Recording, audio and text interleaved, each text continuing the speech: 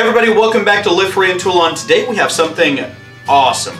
So Harbor Freight, as you know, they've been bringing up their cordless tools and they've been promoting them. So you have Bauer, you have Hurcules, you have Warrior, you've got all these different brands, but Hurcules is the one that's on top. At least that's what they rate it as their best. Well, recently they've been coming out with brushless tools, and they're going to start to compete with some of the brands that perform on a higher level, such as Cobalt, Ryobi, Craftsman, and I would think that that's where they would be gearing to kind of target, but I was really intrigued by this, so I went ahead and I picked up, this is the reciprocating saw, this is the 20-volt cordless reciprocating saw, and it is brushless, and this was $99 as the bare tool.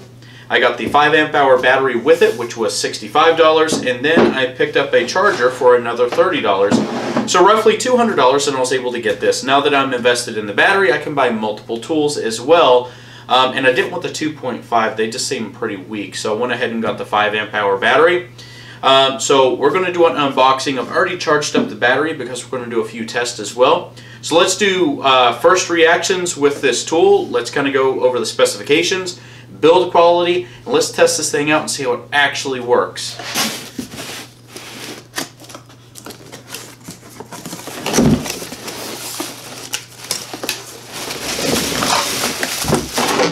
Okay.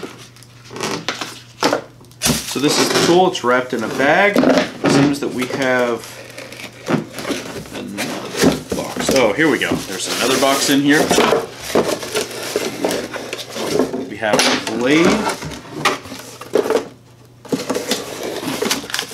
and we have the book that comes with it.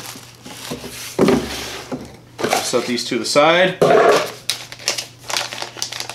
We'll remember to read that thing through thoroughly. So it comes with a blade. Let's take it out of the package. This is a Hurcules metal blade, and it says legendary performance. Okay, so here it is. It has a nice rafter hook on the back of it. It's multi-position. It's got some cams in there. That's nice to see. It has a trigger lock right here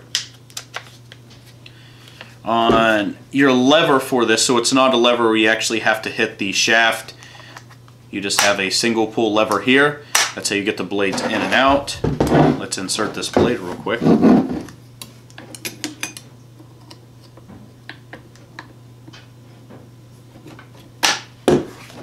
So it's locked in. On the bottom side you have a button here, and this is the fence adjustment, and it actually comes out if you need to go ahead and change that out if you damage it. Let's see how many adjustments. It looks like it has 3. Okay, 1, 2, and 3. I typically keep mine here, and it has an adjustable fence as well. And the rubber overmolding here is really thick. That's what you would expect. The rubber overmolding here is thick as well. Let's see how the balance feels. You know what? This is actually, it's actually really balanced. Let's throw a battery in and see how it sounds. Oh, and look here. It says for maximum performance, only use a 5-amp-hour battery and up. So you actually can't use a 2-amp-hour battery on this because it will not perform. You just won't have the right amount of power. So let's see what it sounds like.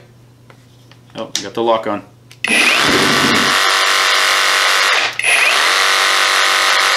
That thing moves. So this does 0, it's a variable speed trigger. And it does 0 to 3,000 strokes per minute. Now the actual stroke, and let me just show you what that means. That is,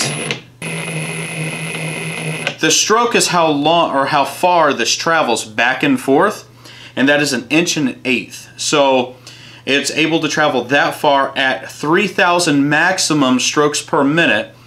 So that is a lot of cutting power that you're going to have with this particular tool. And I'll tell you what, you can feel the power. The build quality is pretty phenomenal. It is a full plastic body. This looks like it's, you know, maybe cast aluminum, but it's not. It's just painted metallic. you know, but I do have to say it feels very solid. It doesn't feel cheap in any way. It feels there's a good amount of weight here. This does weigh 6 pounds or just over 6 pounds. That's for the tool itself, not including the battery, so you may be approaching 7. The only thing left to do is let's go ahead and put this through a few tests. So for the test, I'm going to use a 9-inch. This is a nail-embedded wood DeWalt blade. It works well. We can't use the blade that came with it because unfortunately that is a metal blade. So we'll take that out real quick. We'll throw this blade in.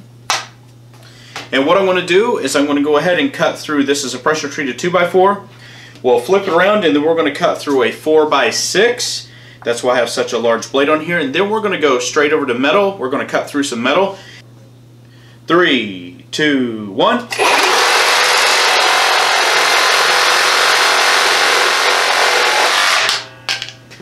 Okay, let's push it and let's try to really bog this motor down this time.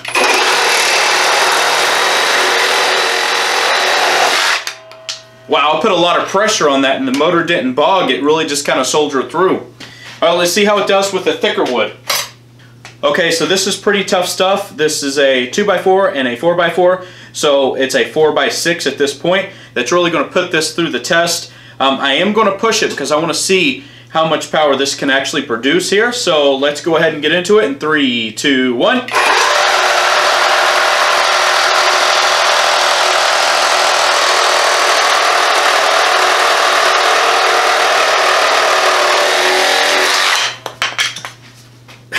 That actually cut it really well. I'm really surprised. I put a lot of muscle into that, so you know, it performed really well. So let's go ahead and move on to the metal. All right, so we're going to start here and let's just cut one off and see how it does. 3, 2, 1. All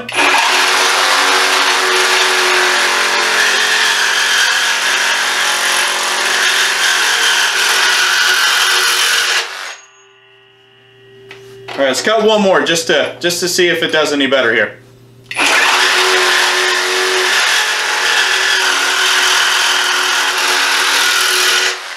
Now I know that has a lot to do with the blade itself, but that soldiered through there with no problem. In fact, it cut it a lot easier than it did the wood.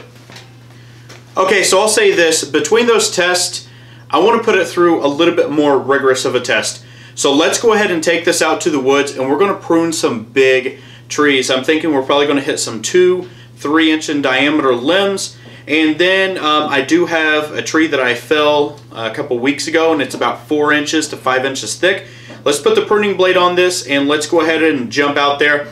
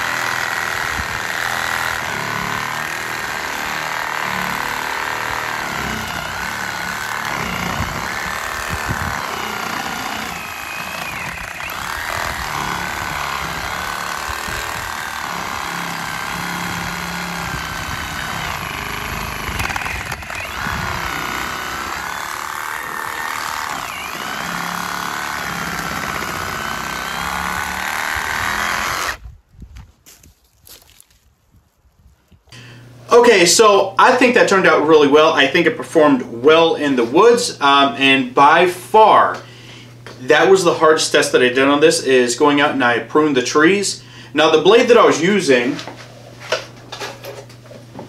this is a 12-inch Diablo carbide tipped pruning blade.